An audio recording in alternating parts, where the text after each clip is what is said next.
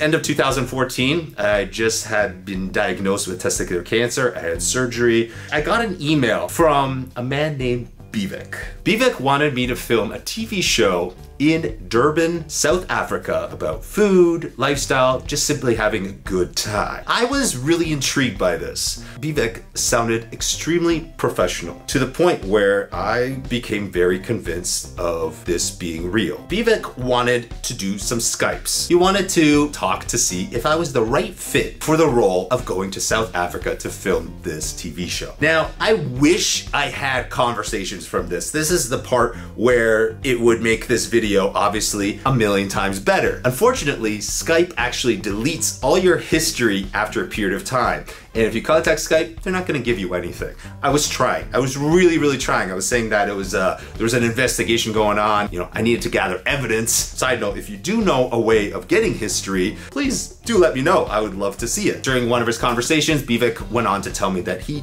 too is battling cancer. And in multiple conversations, Skype conversations in which I actually had a lot of these Skype conversations, probably in the range of like 8 to 10. He went to tell me that his family is very wealthy, that they're in the oil business. He's funding this program because he can, because it's no problem for him, and that he thinks it's going to be a great hit and it's a fun project for him. Had sent me over a contract, one that looked extremely legitimate. I had been offered a large amount of money in my contract, in which it actually went up to 180,000 without me even asking, for like 2 weeks of work. I still have never, not even close to make that much money in such a short period of time. Initially, the contract actually said that I would get a 7.5% royalty on the TV show as it airs. That actually went up to 9.5% without me even asking. Yeah, I know what you're saying. Red flags, red flags. How could you have not seen that there's something fishy going on? Part of me, of course, during this time was thinking exactly that. But the other part of me was like, could be really cool if this is legit. Like, there's nothing really telling me that he's lying yet. It was the end of December and I had signed a contract to be going to South Africa. I was excited. I was about to launch Furious Formulations, my supplement company, and its first product, and I was going to be putting all of that on hold in order to go and film this. Today's video is sponsored by the good folks at Surfshark VPN. In today's world, if you're on the internet, no matter where you are in the world, you need to be on a VPN. And Surfshark VPN is definitely the one to have. I'm sure with what's happening in the world today and us just spending too much time at home, we're more than likely spending a lot more time on the internet. And there's a lot more people out there during this time trying to take advantage of you, and so you have to keep yourself protected. If you didn't know, Netflix is different in every single country. Here in Canada, Netflix is, we have our selection is, The US has a lot more shows. All I have to do is switch my location to the US and boom, I have the US Netflix. Another hack, which I thought I knew all the hacks for traveling, is the fact that when you are actually booking flights, which I hope happens for a lot of us very soon,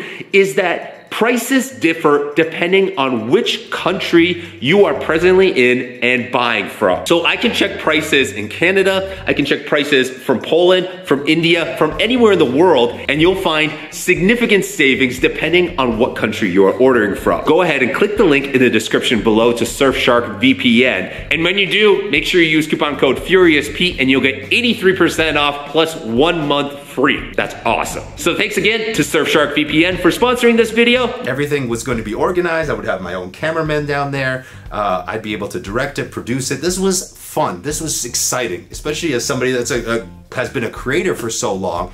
This was awesome. I was going to be taking a chartered flight to South Africa, and 2 days before my departure, he went silent. All communications gone. I tried to call every number he had. I was calling him on his Skype, on his phone number. I was pissed. For like 2-3 days, I was pissed. Well, I was pissed off for much longer, but for 2-3 days, I was calling him nonstop. Like, I was supposed to leave. I was supposed to put everything else on hold. I am more than certain this happened to other influencers as well. The reason I say this is because one of my best friends, Alex Mandel, well, It happened to him 6 months later. How do we start this, man? I don't know. This is it was a wild offer, and I think we almost got kidnapped. Did we almost get kidnapped? I don't know what was going to happen, but no, I remember. Yeah. What? Yeah, sorry. No, go for it. I'm just saying. What if we went through with this? Would we show up somewhere? Did you even know where to show up? I wanted to go. I was ready to go. I wanted to show up, but there was zero communication after a certain period of time. Yes. I want to get your angle on everything. I remember the night I was at your apartment one day, and you were like on the side talking. I forget who you were talking to. Probably like Melissa or somebody else. And you were explaining the story, and like I'm hearing the words. I'm hearing like this scenario that I never thought I would hear ever in my life. That the exact same scenario that happened to me. And then I hear the name, and I'm like, no way. Bivek? It was just wild. He emailed me first through a fan email, then through like the messaging on my website. Then he messaged my representation and everyone. He was just like, I need to get a hold of Alex.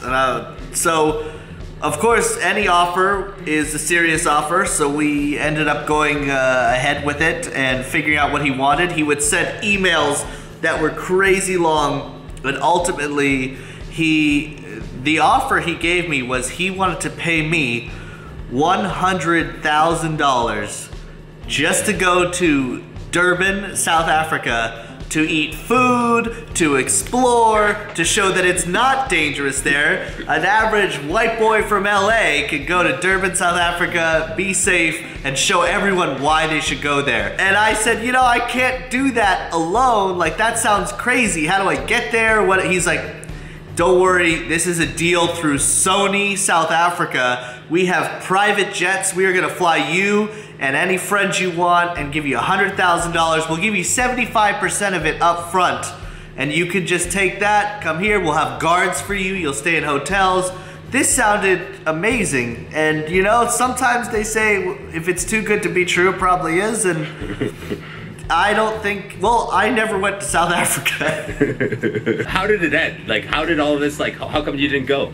Well, the weird thing is he was very adamant about wanting to do a Skype call with me. And so I said, okay, you know, here's the chance at $100,000. If he wants to do a Skype call, let's do a Skype call first. And it was this young guy, it was young Bivek, who I think that's who it was, his name.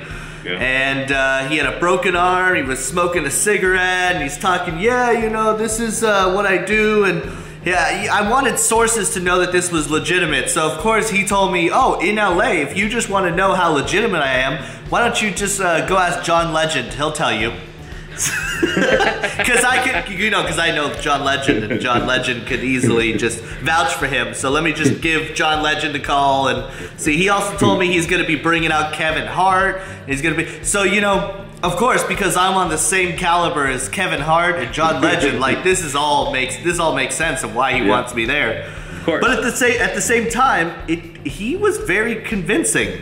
He made me believe that, no, we want someone that's not super famous like them. We want someone that's just like kinda known, kinda has a presence online. Can relate to the people more. Yeah, because the thing is how do you relate to like Kevin Hart going to South Africa? Of course he's gonna have security and everything like that. So instead we're gonna have you and you'll just be normally exploring, eating food and having a great time. He did like some videos and pictures of him driving Ferraris, but he never showed himself driving. He always showed like his hand and like. No, but I believe he was in those cars. I don't know if I believe those were his cars. Right.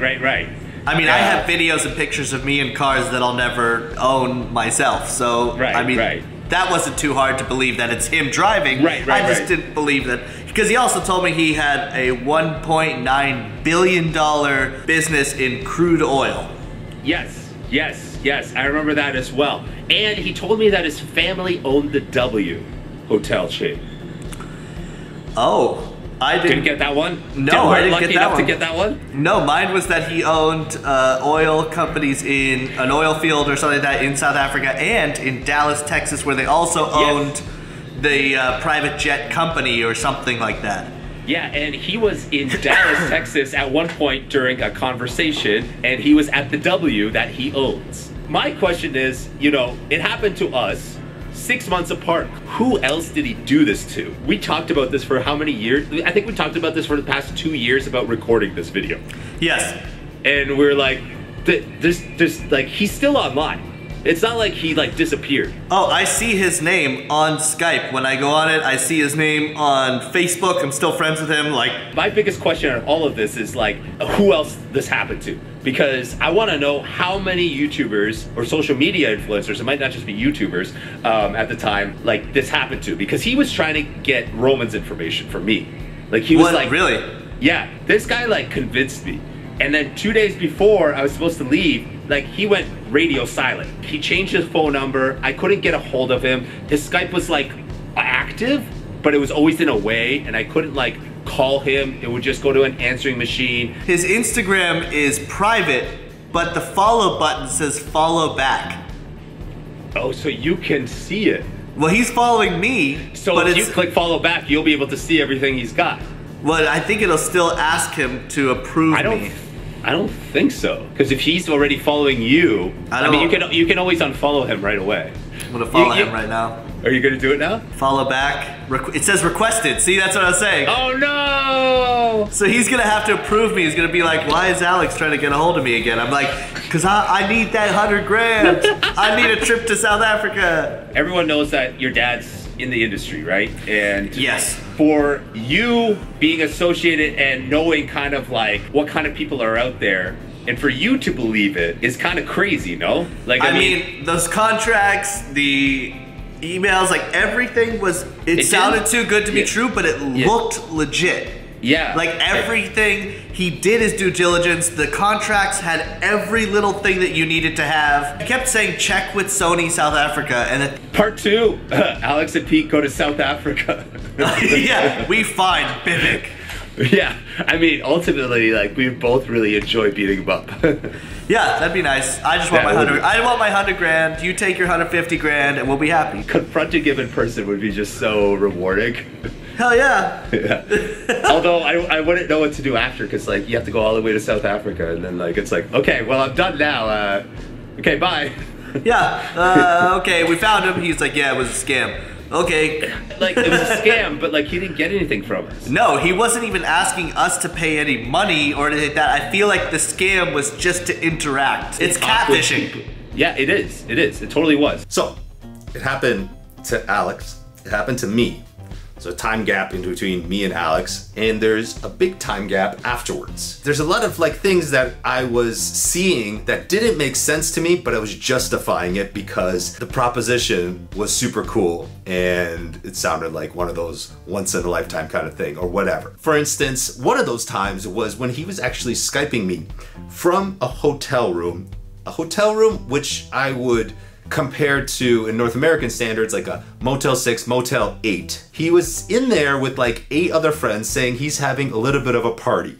It was cramped up. There was what I would call budget alcohol, the cheapest brands that you can think of. That to me, reflecting on all of this, stood out where it's like, this guy has a lot of money. He's saying that he has a ton of money. And yet, usually, people don't really party in that kind of atmosphere or rent out that kind of hotel room to have a party. You would imagine something a little bit more upscale. Over the years, there is a lot of choppy messages that I found, things like Twitter messages directed at a Twitter account that no longer exists for Bivik, that he had been scamming other people for other things. He had a charity called Mega Smile Foundation, which no longer exists. Apparently, all the funds that people were donating into this charity were actually not going into the charity's bank account, but into his personal account directly. As you can see, there's a lot of unknowns because his profiles are private.